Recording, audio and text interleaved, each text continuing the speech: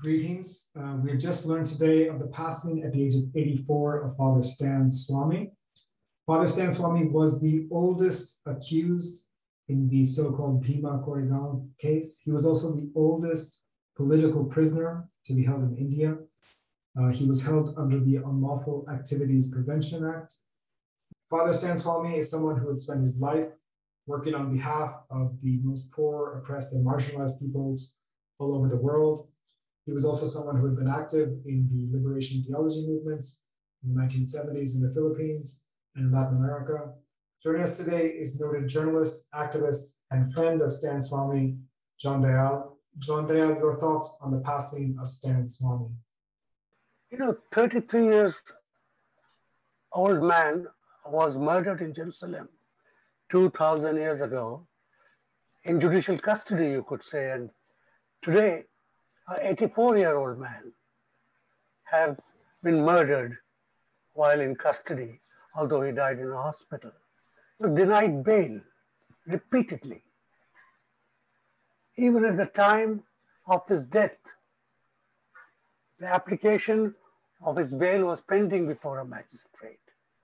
The charges against him were possibly the flimsiest that could be, that he was part of a conspiracy to murder the Prime Minister of India.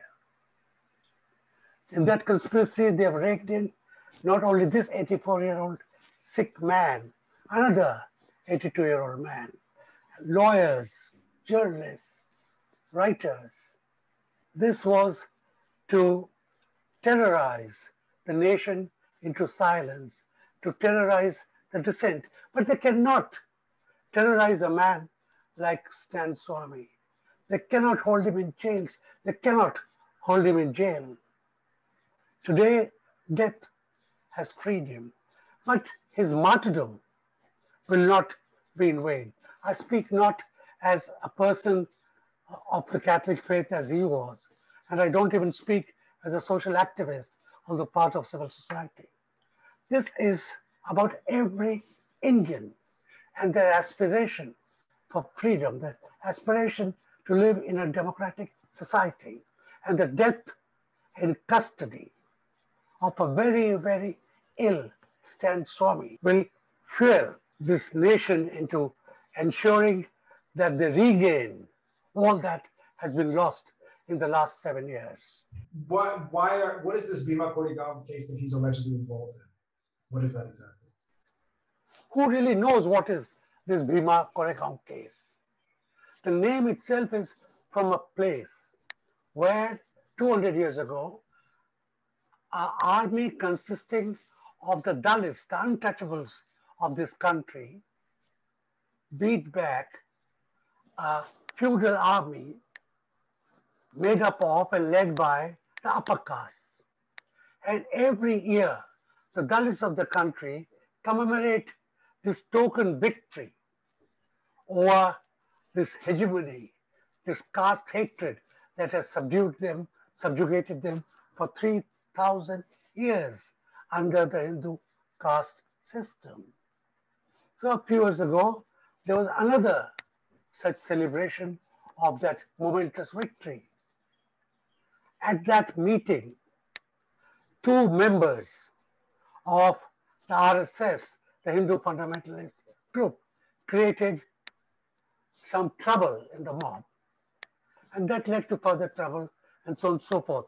But suffice to say that the police concocted a thesis, a case, that some people belonging to the extreme left met and conceived of a plot to murder the Prime Minister of India. And they planted evidence in all sorts of people.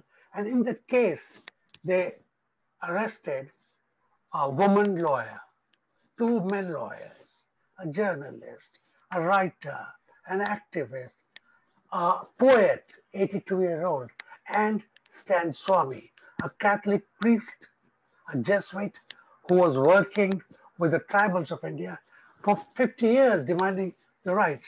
And they knit them up into a fake case, concocting evidence, using all sorts of magnificent material, and they arrested all of them. And they arrested them in a clutch of laws which makes bail almost impossible.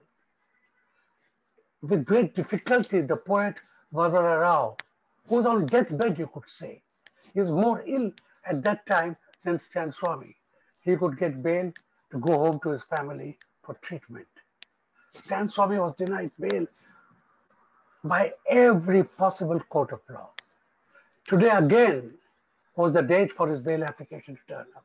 But some days ago, he had been shifted because he was dying, he was gasping for breath. He was shifted to a Catholic hospital so that at least he could get some humanity, some care, some medicines possibly.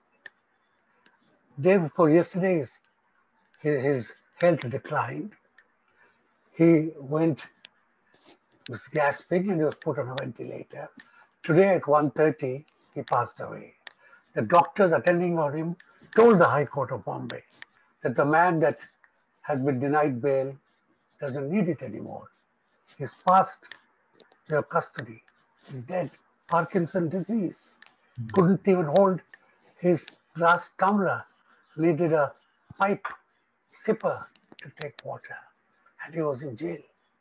He was a martyr. It's very clear that the government has no humanity, has no compassion, the government that did this to him. And we'll talk more about that in the days to come. But I also wanted to mention here that this is someone who has spent his life fighting for the downtrodden, not just in India, all over the world, I found. In the Philippines, in Brazil, he was involved in liberation theology movements and so on. It's quite a remarkable person.